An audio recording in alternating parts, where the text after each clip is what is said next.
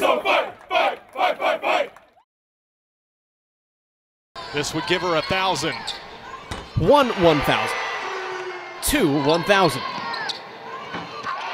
3 1,000-point scores in one season. Something that had never happened before in Ball State history until this season. I think it says that we're a matchup nightmare, definitely, because you have to guard Renee inside, who just scored 1,000 earlier this season, and then Jill on the outside, and then me on the outside as well. It's not just, whether we have good shooters or good post players or all that. It's kind of like an all-around team thing, and I think that it definitely shows that we're diverse and that we have, the talent on this team to have multiple 1,000-point scorers. Jill Morrison was the first to hit with 15 points against Urbana. She now has 1,150 for her career. Not that there's pressure, but I mean, you get that feeling that I'm close, and it's just when it's over with, you're just like, okay, good, I got 1,000.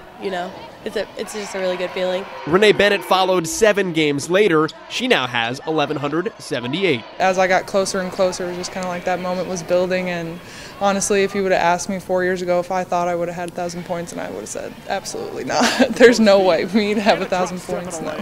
And all capped by Mariah Monaco on Saturday. Honestly, I had no idea. I've looked at it, I guess, but I didn't think that I'd hit it this year. And to be able to do that is, it's pretty awesome. What's truly special about this trio, though, is they kind of look at it as a collective, more of a team accomplishment.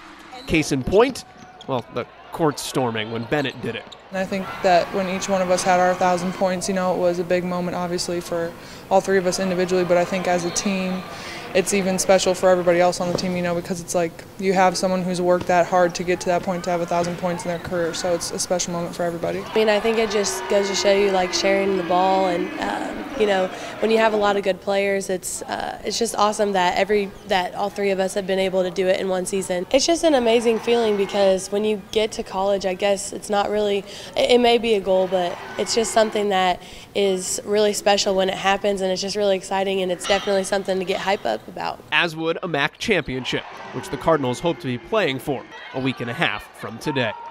Joel Godet, Ball State All Access and BallStateSports.com.